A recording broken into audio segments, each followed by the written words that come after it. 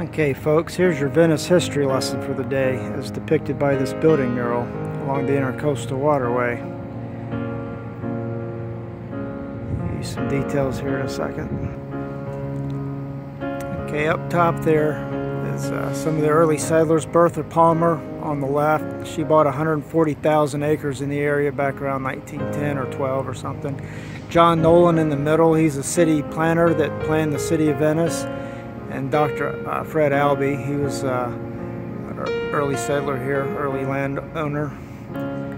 This here depicts the turpentine industry that was here, at least in the 1920s. The Woodmere sawmill burned in 1927, so that was the end of it. But south of Venice, where waste management is today, was where the mill was.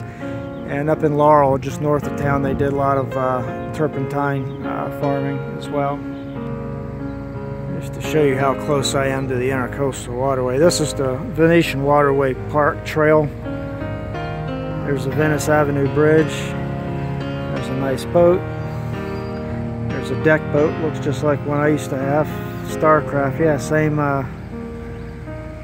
same size, 20 foot, same brand. Mine had a Mercury outboard. Venice Elementary right here. Okay, anyway, back to this. This is the Kentucky Military Institute. It closed in 1970, but it was here in town. And the Venice Army Air Base was here, built in '42. It was there in use until after World War II. Then airport was turned over to the city as a municipal airport.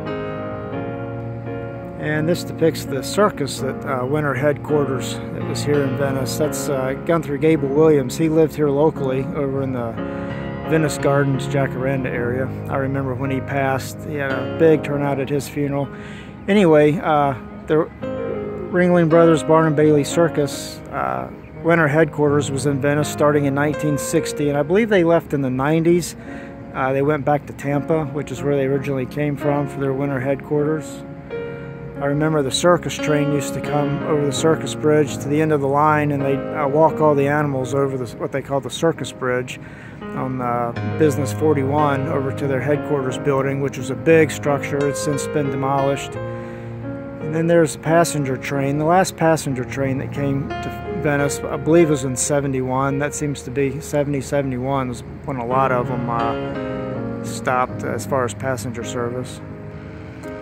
Freight trains still came down to Stottlemyre and Shoemaker, to or Wicks Lumber and Jolson Pipe, and of course the circus train. But it was rare. But now the tracks are gone. Now it's a waterway park on the other side of the intercoastal. And then there's the Venice Train Depot on the back side of that train. A depiction of it. It's across the way actually.